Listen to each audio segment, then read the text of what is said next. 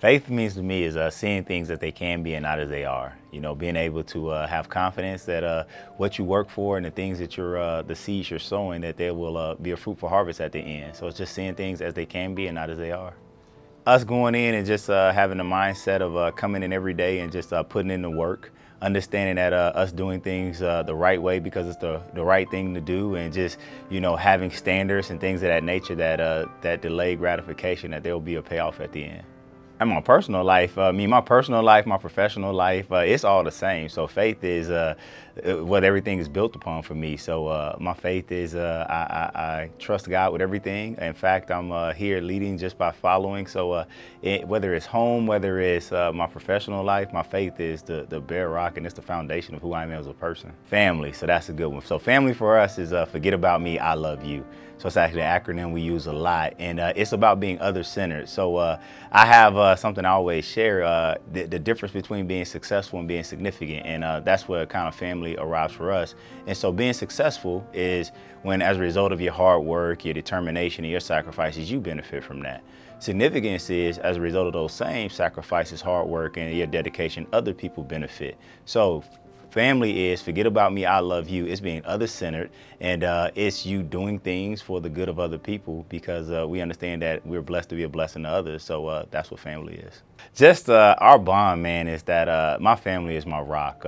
Besides my faith, that is the best decision I ever made. I like to consider myself a pretty intelligent guy, so I met my wife in high school and was smart enough not to let her go. And so from that standpoint, man, our faith is the glue that holds us together. Our experiences, and the fact that we have 4 kids that actually still like hanging out with me and my wife, so that's a pretty good deal. Football, it means playing through your chest.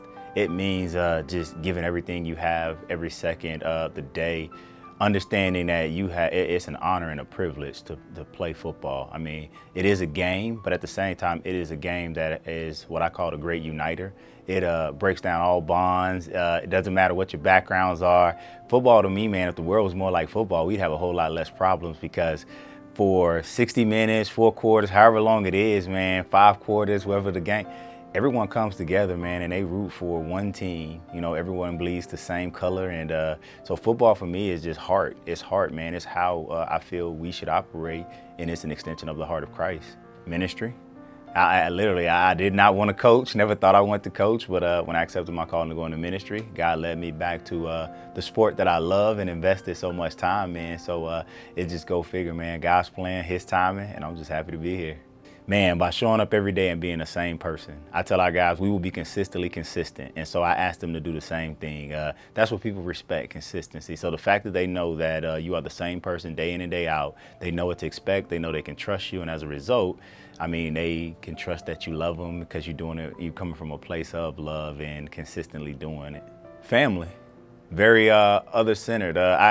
Since I've been here, man, the experiences and things that I've heard on campus, the amount of people that have been just willing to help me and my family get acclimated to the area, and just people being consistent and actually like being unapologetic about loving the Lord and you know, being sold out for Him on a daily basis. You know, it's not perfect. It's always gonna be messy because it's people, but unconditional love, man, you love people as they come, and that's what it means for me here.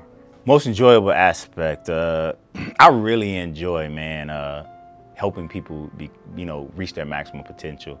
So I love being with our guys. I love seeing, guys, that kind of light bulb moment where, you kind of tell them something, because coaching is nothing more different than parenting, right? So you tell them something 100 million times, and then like the 100 million and one time they actually get it. And it's like, oh, this actually does work. And you like, yeah, I mean, I've been around for a while, but so seeing those light bulb moments for our guys, where we had guys in the spring that went from from a GPA standpoint, low GPAs to over 3.4s, 3.5 GPAs, seeing young men embrace responsibilities and the definition of commitment, understanding finally that yeah, emotions don't matter. You have to honor your commitments and your responsibilities. So I would just say the light bulb moments with our guys that is setting them up to be successful in life. Primary goal is, I could tell you this, or to win lives for Christ, to influence this community, and we want to win this community just by going out and using our platforms that God has given us, and win a ton of national championships. And the good guys have to win too. So we do it for Christ, Christ at the head, Christ at the center. It's just a matter of time before we build a championship program.